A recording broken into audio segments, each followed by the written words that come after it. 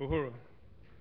I just want to thank, again, these incredible organizers here in Washington, D.C. from the party who made this happen. Made it happen despite the contradictions that we presented you from the national office in St. Petersburg, Florida, because I know some of those contradictions that we were responsible for there. And despite the contradiction that we ran into here with the church, so that I think it was 2 days ago that we finally got this place after the initial place backed out on us. We put out all the information saying where African Liberation Day was going to be happening, etc. And they decided that we were anti-government and they didn't like that, so we couldn't have it at the church. And so these comrades here in D.C., struggling with everything on the ground, they hustle. And like I said, about 2 days ago, they were able to consolidate this place. So that was a factor. Now, the other thing I want to say is I want to thank everybody for coming out and I guess be redundant to the extent that we've come through a process in this country in terms of the struggle here and various other places around the world where actual revolution was defeated. We had a revolutionary movement that was defeated. And some people don't want to recognize that, or they deny that that happened. But if you were around, you saw the funerals, and you saw the tanks, military tanks in our communities. You saw the 102nd Airborne, occupy Detroit and kill a lot of people there. Some of our most significant leaders, obviously here in this country, you're talking about Malcolm, you're talking about King. But people forget, too, that 2 days after the assassination of Martin Luther King, Bobby Hutton was murdered by the Oakland Police Department, a member of the Black Panther Party, 17-year-old Bobby Hutton. And so scores of people were killed in this country, people who were revolutionaries. Many other people were rounded up and imprisoned. Some of them are still in prison today.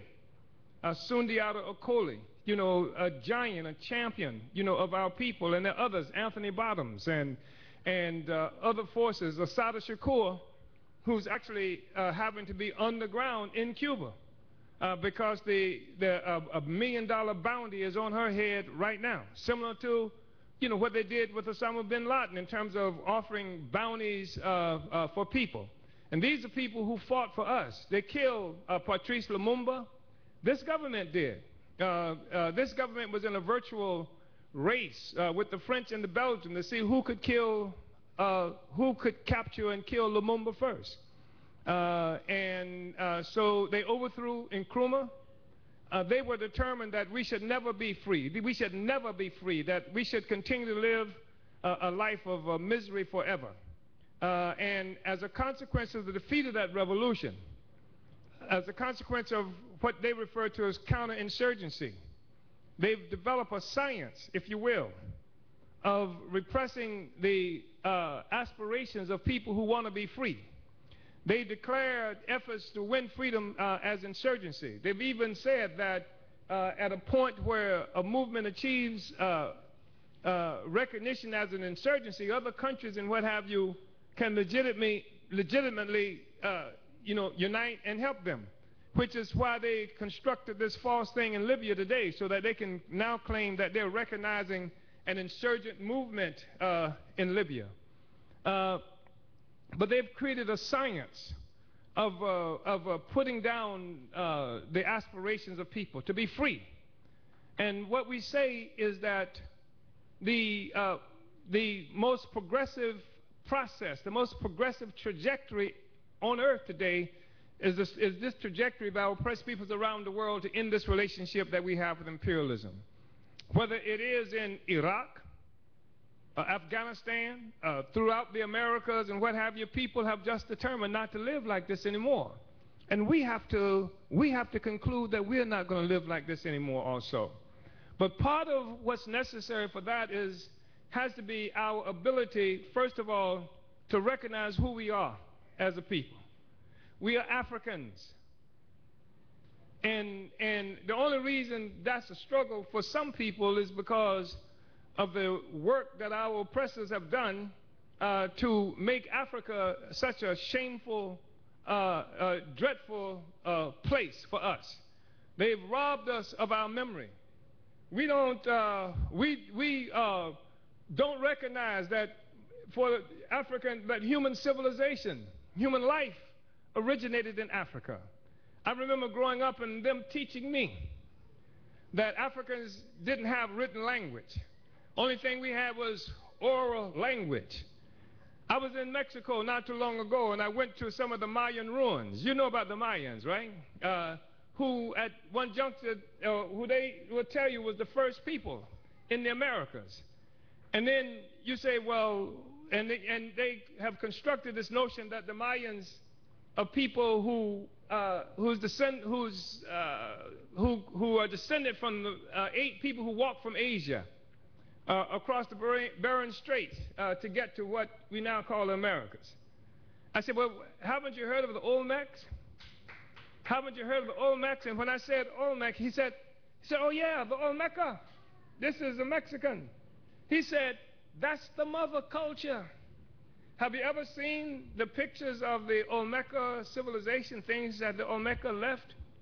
Incredible, colossal stone heads. Look like this brother sitting here. And black people wearing helmets. You know they wore helmets. You know why they had helmets on? Because the Olmeca invented the game that they call football, soccer. Did you know that? And the Olmeca, the Mayans, they said were here 2,000 years before Jesus, right? Christ. But the Olmeca were here 3,000 years before the Maya got here. Then you research it, and then you can find out that that the Olmeca had a written language. It looks very much like the hieroglyphics that you see in Egypt. And if people are confused, because some people think Egypt is not Africa, they think that somehow this thing happened there. People are confused about that, and they said the language they spoke was similar to language spoken in parts of what they now call Mali and where was Sankara from? And Burkina Faso. This is African language. This is African, and they tell we don't have a civilization. When the reality is African people, that we were building pyramids, created magnificent civilizations before Europe mastered fire. That's a literal truth. I don't have to make this up. But they have to take this from our memory. They take this from our memory, and then they define for us who we are. They say you were nobody until you met us. They actually made me as a young person in my ignorance. As a young person, they had me being happy that slavery happened. Because if it weren't for slavery, I would have been left in Africa with the monkeys and Tarzan and stuff like that. So they had me believing that I had been rescued by white people from barbarism, when the fact is that it was barbarism that was responsible for my having been snatched up out of Africa and brought to the Americas. We are African people, and it's something that we should wear as a badge of honor, not shame. Africa. And not only are we Africans here, but we are a dispersed nation, one nation. This notion of this false consciousness that they create in our head, an African American. What the hell is an African? How can you be an African and American at the same time? That's a contradiction in terms. America was built at the expense of Africa. To be an African American is to be a slave and the slave master at the same time. You can't be both. You got to be one or the other. Right? So we were Africans when we got on that damn ship in Africa, and we were Africans when we got off that ship. Here in Haiti and all the other places that they kidnapped us and took us to. They took so many people out of Angola. It's a literal truth. They snatched up so many Africans out of what they now call Angola, that they actually, when the Portuguese started trying to produce in Angola, they didn't have enough workers to do it. they actually had to go to Brazil, go back to Brazil, take some of the Africans who they had taken from Angola and take them back there. They raided Africa, and it's what's really important for us to understand is this. Because I believe in reparations, but I know that reparations is something that we're going to have to take. Ain't nobody going to give us nothing. If we take what belongs to us, then that means that America and Europe is back into poverty, back in the Stone Ages. And that's all right with me, because white people need to get jobs. Because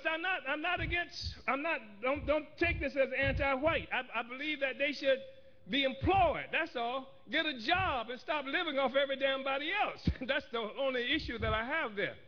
We are one African people.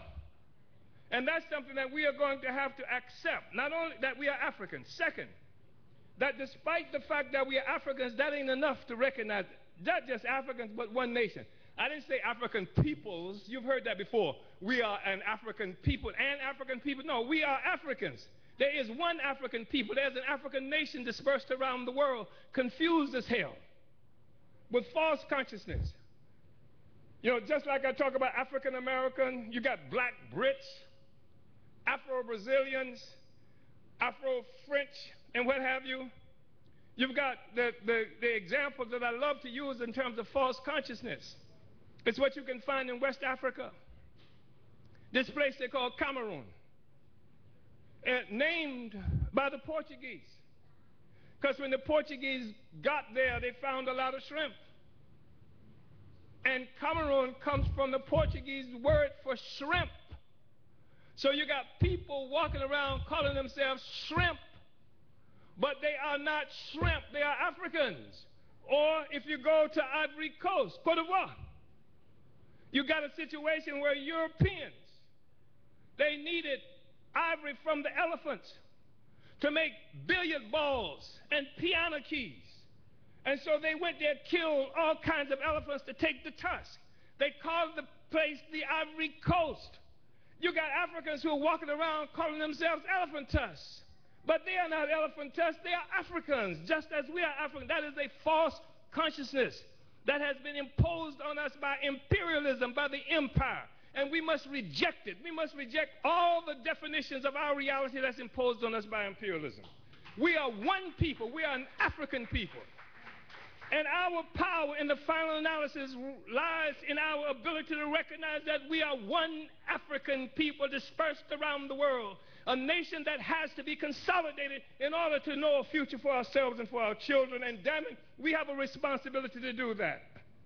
The white nation, I call it a white nation. I call it a European nation. It's something that was forged in the process of slavery and colonialism. Before slavery, before colonialism, the people of Europe identified and defined themselves primarily in relationship to each other. Europe, the thing that we call Europe now, which is a relatively new phenomenon, the place that we recognize as Europe, wasn't even called that up until the 17th century, 1700s or something. This thing that we call Europe is something where was known as a place of warring tribes, just Goths and Visigoths and Celts and all these other people fighting against each other, where looting was a means of production. The concept barbarism and barbarian comes from there. Vandals come from Europe and what have you, although they use those terms to describe us now. But the thing that consolidated Europe, that gave Europeans a sense of sameness, so that they no longer define themselves primarily in relationship to each other, was slavery, the enslavement of African people. Now, the colonization of other peoples around the world. Now, white man, the European, is born out of that process. So now these people who define themselves primarily in relationship to each other, through this cooperative and collective looting and enslavement of the rest of the world, they begun to define themselves in relationship to the rest of us. This is the birth of the white man. This is the birth of the concept of Europe. This identification that united all of them. This sense of sameness. that you see existing in what we now know as Europe. This sense of sameness is something that we experience as well. If we don't think about it, we do. That's why Africans, when I was in Berlin, Germany, an African who was born in Ethiopia, he approached me after Katrina. He said, and I agreed, that we have to create our own, like they have their Red Cross, we have to create our Black Ankh. That's what APDEP is. So that he living in Berlin, Germany, coming from Ethiopia, seeing what was happening to black people in Katrina, recognized that we are one people and we have to have ability as black people to respond to whatever kind of crisis that impact on all of us. Because there is a sense of sameness that's there. So we might call ourselves this and that when we're dealing with each other, but when it comes to us against the rest of the world, it's quite clear that we are one people. We have a sense of sameness, and we have to identify that sameness. We are African people. We are Africans, Africans, Africans. That's who we are. This is not a little question. This is a big question. Because Africa is trapped in these artificial borders that they created in Africa and then they created in the rest of the world. And because of that, Africa does not have a continental-wide economy, does it? And if Africa doesn't have a continental-wide economy, it doesn't have a continental-wide government, it doesn't have a continental-wide capacity to defend itself, defense strategy, anything like that. White people come, they say, I'm going to attack this place right here in Africa, and the rest of us stand by and watch it because, after all, that's Sierra Leone and that's not the rest of us. All right? We don't recognize the fact that we have to respond